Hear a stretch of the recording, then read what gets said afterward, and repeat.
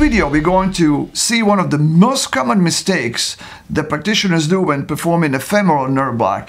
In fact, the best way to perform a femoral nerve block is to rely on the fascia iliaca and inject local anesthetic between the two layers of the fascia iliaca rather than around the nerve. Let's see this. So here we can see this appears to be a femoral artery and it appears to be a nerve. However, the fascia iliaca is here and it's not there. Therefore, likely this will be the nerve, and we're going to test it with our nerve stimulation. So, good. Stay there. Good.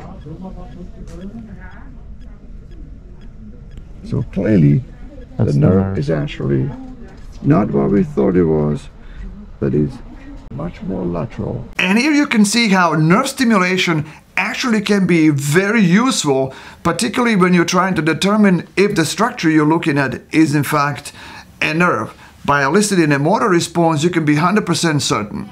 Injection, you can see how the nerve is being pushed away. The nerve is to the left. Advance your needle. Advance your needle. Lower your needle. That's good. See the needle one more time. Here's an example of a failed injection or injection that is being injected in the wrong tissue plane. And you will see also the recorrection maneuver where we place the needle through the fascia iliaca in order to envelop the femoral nerve. And it's only when the local anesthetic pushes the femoral nerve to safety away from the needle with the local anesthetic that we know that we have accomplished our goal with the femoral nerve block, which is injection of the local anesthetic and the sheath that contains the nerve. Let's see this. Start with medial and minimal pressure. Don't advance the needle now, just leave it there. Your nerve is to the left. That's your nerve right here. Now, okay, we're going to do another 5 ml. There we go. That's a good image.